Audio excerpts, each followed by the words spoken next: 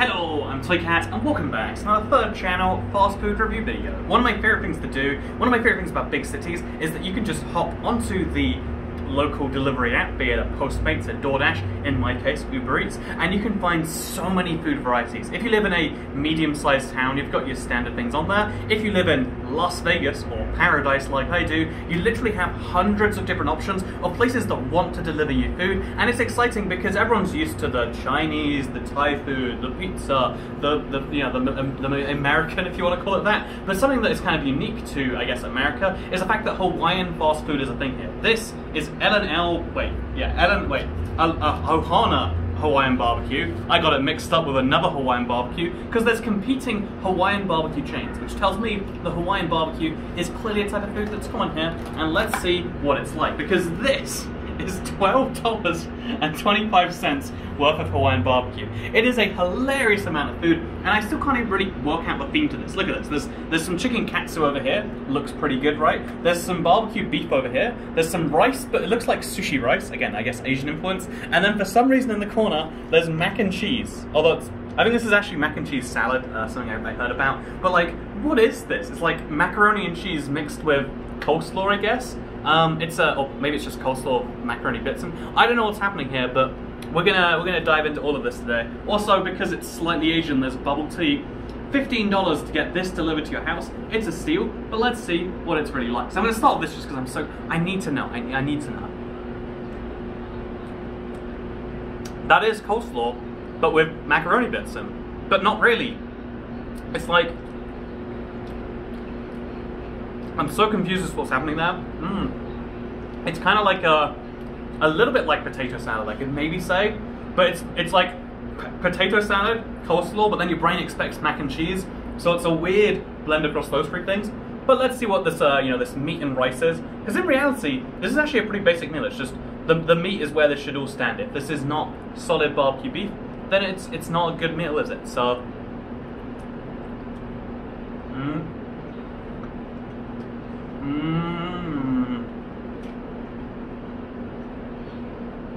I'm going to stand by my previous statement. Without good meat, this whole concept is dead.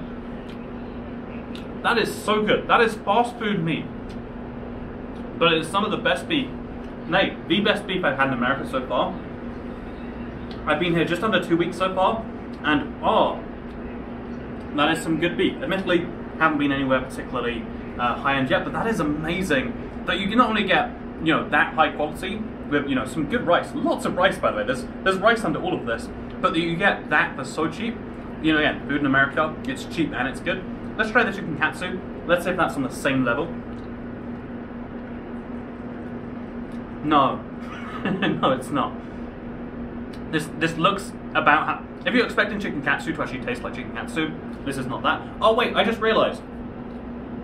It came with a sauce that I left in there because I was like, I think this is going to need that sauce, because by itself, it just tastes like, you know how fish nuggets taste or whatever? Not fish fingers, chicken dippers. What are you hinting at, camera person? What do you want? You want me to put this here, put it down, put it in my hand, put my hand up, show you my hand.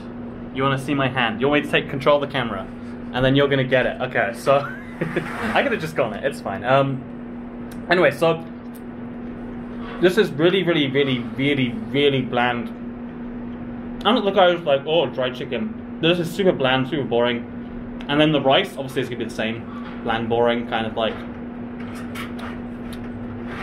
Yeah, this chicken, this rice, not exciting. But maybe if you combine it with some gravy, I can only assume this is. Oh, that does not smell like gravy. It looks like gravy, but it has this kind of pineapple, not pineapple, this kind of, is it actually pineapple? It's actually pineapple, you reckon? Okay, so it's kind of fruity aroma. I'm going to throw some on a single bit first. I'm terrified of putting this in my food, but let's see for sure. Let's see if pineapple sauce.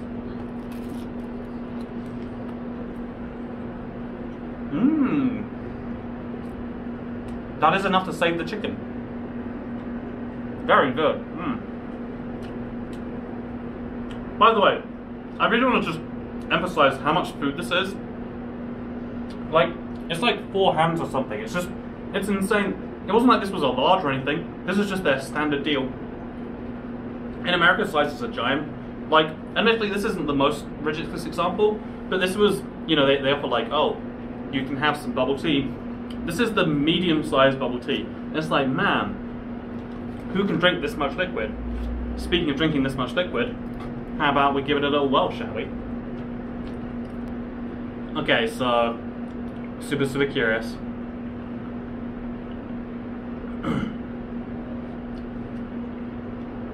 The boba is really hard and chewy. It's not what you want. The milk tea stuff is very bland, I'd say. It tastes kind of like Thai milk tea, but like,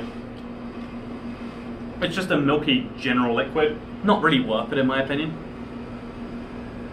Yeah, as a whole, I'm going to give this a solid, like, not really into that. It's a shame because bubble tea, such a good thing. You'd figure it's the easiest thing to get right of, but apparently not. So let's go back. Let's leave that on the side here. And just mention that, like, yeah, by itself, $12.25 will get you some pineapple teriyaki, apparently, as we think. We get this amount of rice, this amount of good beef. Like, I imagine all the other options, because you can get pork, you can get different types of chicken, barbecue chicken. The fact that it's this good, it blows my mind. And it's that reminder that, like, food in America, obviously $12.25, not cheap in the direct sense. Like, that's still an hour and a half at federal minimum wage or something like that.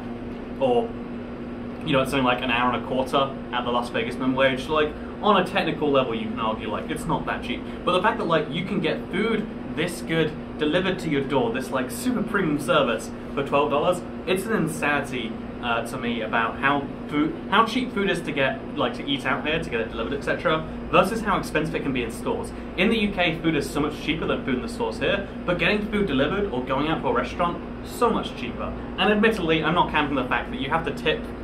Not only tip at a restaurant, you have to tip delivery drivers here. It's very confusing. Like, you know, obviously you can choose not to tip them anything, but then you feel like a bit of a jerk, and they're like, wow, what's that? You're not paying our delivery drivers on top of their services? And it's like, why am I paying a bounty, like a percentage of my food? Why would it be so much, you know, like, I got the bubble tea, this was an extra $4, so my tip went up by 40 cents. Actually, that's a bad example, because this was annoying to give me. But, like, if I ordered 2 of these boxes, would it be worth double the effort? There's a very confusing thing about the tipping system that I don't want to mention right now, because the comment section will be like, oh, but Twitcat, you don't understand.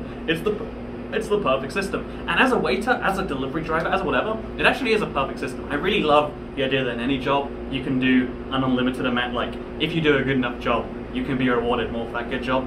But I also just find it very confusing that, like, yeah, it's insanely cheap here, but there's always a lot of asterisks. And the fact that, you know, $12 can turn into 15, can turn into 20, and then you've got to add some tips or whatever, it means that things are very cheap here, but you've got to be very careful to make sure they stay cheap. Or maybe I'm just being bitter because I'm you know, from a country where you tip people when they do a good job rather than when they don't do a bad job. But maybe that's just me being bitter. I'm going to enjoy my food, though. This is so delicious. You have a nice day, everyone. Unless your name is Tim. Have a bad day, Tim. You deserve it, you bastard. Okay, goodbye.